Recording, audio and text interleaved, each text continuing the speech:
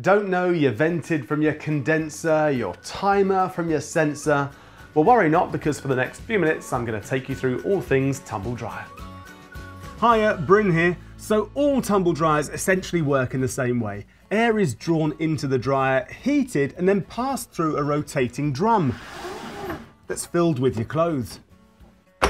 This warm, moist air then needs to leave the machine, and it's this extraction process that's the key difference between the different types of tumble dryer. In the UK, there are essentially 4 different types of electric tumble dryer, the most common being something like this, the vented dryer.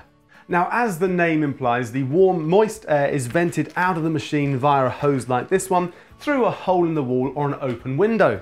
Now, vented dryers tend to be inexpensive to buy, have quick drying times and a fairly good energy rating. However, they are the least convenient to install, as they need to be positioned near a wall vent or a window, and quite simply, you might not be able to put one of these in your home. No such concerns though for a condenser dryer. Now, these dryers work by condensing the excess moisture into water, which is collected in a reservoir which you need to regularly empty. Some condenser dryers like this model have an optional hose attachment which you can connect to the wastewater pipe, so you don't need to empty the reservoir. And with no need for a vent, these can be placed practically anywhere in your home.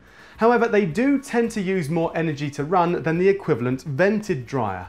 If energy efficiency and the cost of running is of #1 importance to you, then the new kid on the block, the Heat Pump Dryer, is the clear winner.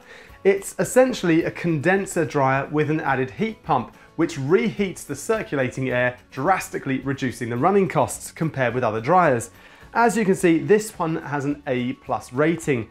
However, this energy efficiency usually comes with an upfront cost, as these high-end models tend to be the most expensive tumble dryers to buy. You can save even more space with a washer dryer. These tend to be very popular in UK homes due to the amount of space saved by combining 2 appliances into one. Now, these are a great option if you're short on space, but this space saving comes at the cost of reduced load capacity. Washer dryers have a smaller capacity than dedicated dryers. They also have a smaller recommended load for drying than they do for washing, which means you may not be able to dry all your newly washed clothes in one go. So we've covered the main types of dryer, but what are some other features to look out for? Well, as mentioned, drum size is an important factor. Dedicated dryers usually have a capacity of somewhere between 3 and 9 kilos. Larger dryers tend to be more energy efficient, but only if you have enough clothes to fill your machine as instructed every time you dry.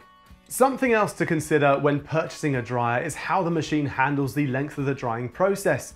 Basic machines will simply have a timer which you set, and when it's finished, the machine stops. More advanced models will have sensors that can detect when your clothes are dry.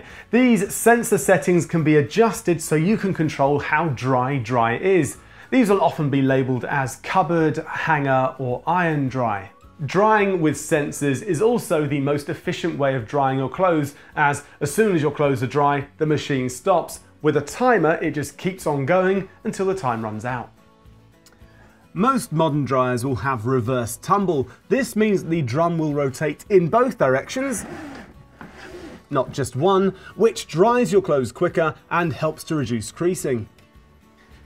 Speaking of creasing, anti-crease or crease care, or in the case of this machine, extra care, is a clever feature that keeps the drum moving every now and then once the dryer has finished, to stop those annoying creases from forming.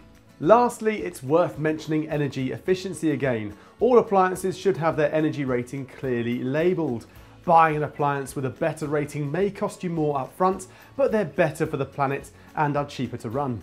And remember, the best way to save drying time and save money is to spin your clothes at the highest suitable speed, so they need less drying in the first place. So there you go, everything you need to know about dryers. For help and advice on anything tumble dryer related, visit indesitservice.co.uk.